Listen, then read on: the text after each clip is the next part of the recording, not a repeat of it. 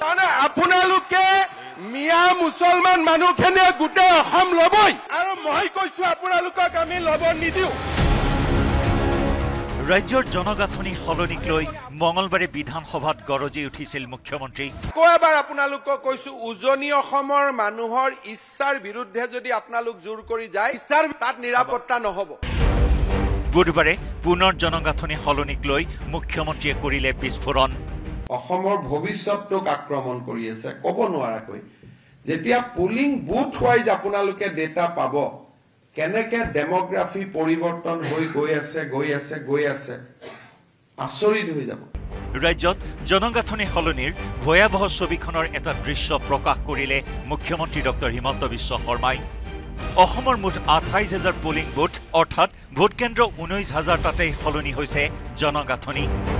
জনগাঁথনি সলনিক লৈ শ্বেতপত্ৰ প্ৰকাশ কৰিবলৈ সাজু হৈছে শৰ্মা চৰকাৰ অহা এপ্ৰিল মে মাহৰ ভিতৰতে শ্বেতপত্ৰ প্ৰকাশ কৰিব চৰকাৰে পুলিং বুথ পৰ্যায়ত তথ্য প্ৰকাশ কৰিব শ্বেতপত্ৰত এই শ্বেতপত্ৰত অসমৰ বহু চাঞ্চল্যকৰ তথ্য পোহৰলৈ আহিব বুলিও কয় মুখ্যমন্ত্ৰীয়ে ২৮,০০০ পুলিং বুথৰ ১৯,০০০ত ডেমোগ্ৰাফি পৰিৱৰ্তন আমি প্ৰিপেয়াৰ কৰি আছো এপ্ৰিলত মই দি দিম মুখ্যমন্ত্ৰীয়ে আকৌ কয় যে য'ত মুছলমান বাঢ়িছে তাত হিন্দুসকলে সহাৱস্থান কৰি আছে কিন্তু বিপৰীতে যিবোৰ ঠাইত হিন্দু কমিছে তাত পৰিস্থিতি সম্পূৰ্ণ ওলোটা Hindu majority area the Muslim population is increasing and there is absolutely communal harmony. Suppose in a Hindu polling booth, number of Muslim is increasing, but Hindus are not resisting it. They are living peacefully. But a reverse situation is happening in the other front. এই প্ৰসংগতে মুখ্যমন্ত্ৰীয়ে ঢিঙৰ কছাৰী গাঁৱৰ উদাহৰণ দাঙি ধৰে এসময়ত কছাৰী লোকেৰে ভৰি থকা ঢিঙৰ কছাৰী গাঁৱত এতিয়া এজনো কছাৰী নাই বুলি আক্ষেপ কৰে মুখ্যমন্ত্ৰীয়ে In Dhing, you will go and you will get a place called, you will get a village named Kosari Gaon. And today, there is not a single Kosari there. অসমৰ জনগাঁথনি সলনি হোৱা সমস্যাটোৰ সমাধানৰ বাবে সহযোগ কৰিবলৈ মুখ্যমন্ত্ৰীয়ে বিৰোধী কংগ্ৰেছ দলকো আহ্বান জনায় খেদা মৰা আমাৰ লক্ষ্য নহয় বুলি স্পষ্ট কৰি মুখ্যমন্ত্ৰীয়ে কয় যে যি য'ত আছে তাতে তেনেকৈ থাকি সকলোৱে শান্তিত থাকিব লাগে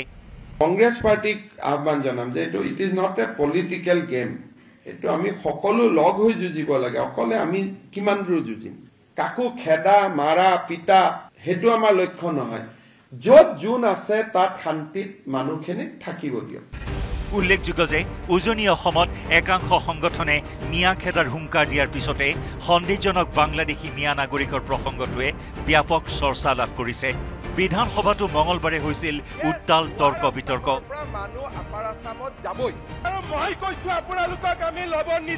উল্লেখযোগ্য যে অসমত এতিয়া ১১খন জিলা মুছলমান সংখ্যাগৰিষ্ঠ আৰু ৰাজ্যৰ প্ৰায় ৩৮ৰ পৰা ৪০% লোকেই ইছলাম ধৰ্মীয় ইয়াৰ মাজতে চৰকাৰ সাজু হৈছে জনগাঁথনি সলনিক লৈ শ্বেতপত্ৰ প্ৰকাশ কৰিবলৈ